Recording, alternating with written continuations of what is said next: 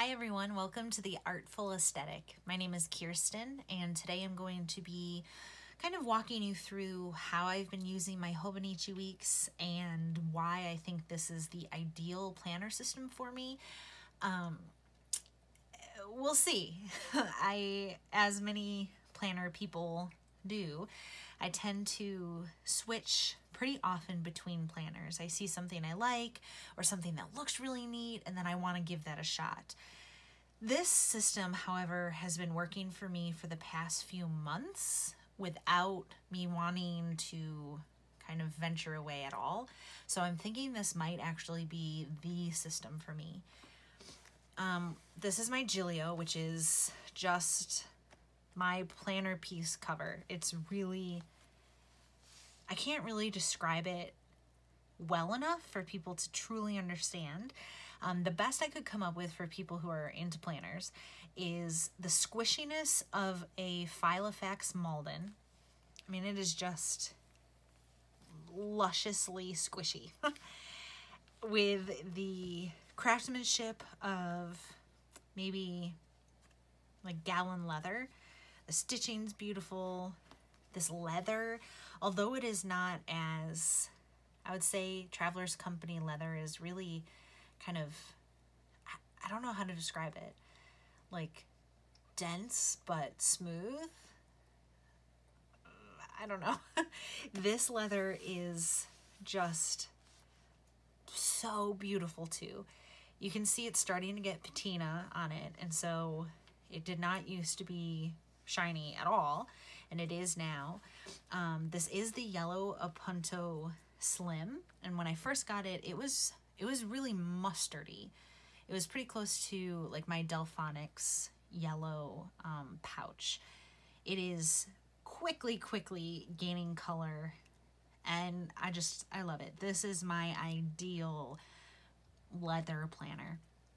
And inside of it, here's what I've started to use. I think this is kind of a helpful part of keeping the Hobonichi Weeks. So over here is a little pocket that I have little tabs, gold or brass colored tabs, credit cards, business cards, faculty ID, a picture of my daughter that I flipped around. This is where I keep my field notes. It fits perfectly inside, so without, it is a little tiny bit slimmer, but with it in there, I mean, it really does not add too much bulk to it. So I just keep that back there. I have moved from this, which was called, I think like pinstriped, maybe, this maroon color. I actually started this in October. And moved over to this before the start of the year because I realized a mega is what was going to work best for me.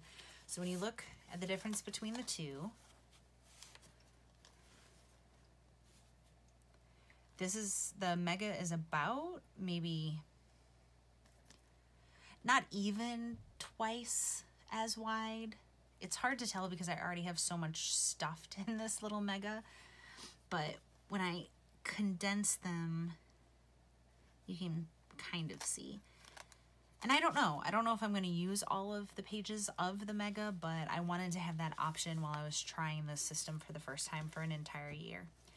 I do have the clear cover on cover, and then I used my Cricut to cut out my name and my email address just in case I lose this. Hopefully somebody would be able to get it back to me. Something I did that's different than the way this is intended to be used, I guess, is you see this piece of paper back here and back here. I'm really almost using this as a traveler's notebook cover because I love having the cover on cover. It's just, I don't know, it's what I feel most comfortable with. It's also really similar to what I would do with traveler's notebook insert, so I think that's part of it. But I like being able to slip pictures in here. I like the pockets that it comes with. It's just something that I wanted to keep using. And it just very slightly did not fit with me putting the back cover slipped into this back pocket, which really turned out fine because I want the whole notebook to be used without, in my opinion, the wear and tear that comes from having this back cover be what is holding the entire notebook in place.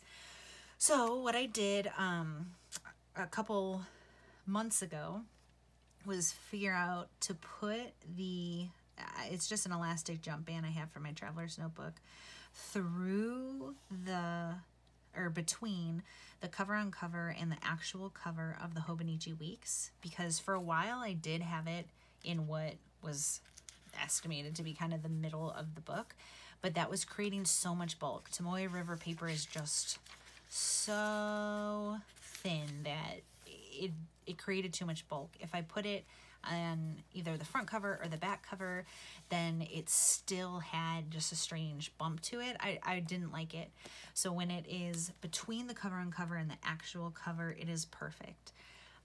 Then what I have is just a piece of, I guess this is probably cardstock, from, it might be Jane Davenport cardstock, I think. And I put transparent tape at the top and the bottom on both sides, which is something I learned to do when I had this guy, because without the transparent tape, the jump band will start to rip through the paper. So the one I had before, or the piece of paper I had before this, actually ended up ripping almost in half. So far so good. I know this isn't something that's going to work forever, but it'll work for me for now. So this allows me to have full use of both covers. It has a zipper pocket, which I don't think I have anything in right now. I have some weather stickers back here, little washi tape stickers, this little die cut. I actually think he's a sticker, but I kind of made him be a die cut from Crystal Dyer. I just think he's cute. He lives back there. And then I do collect Lamy fountain pens, specifically All-Stars and Safaris and anything with this design. And this color I think just looks really nice with this color leather and the denim Hobonichi Weeks. So anyway, that is what I'm using.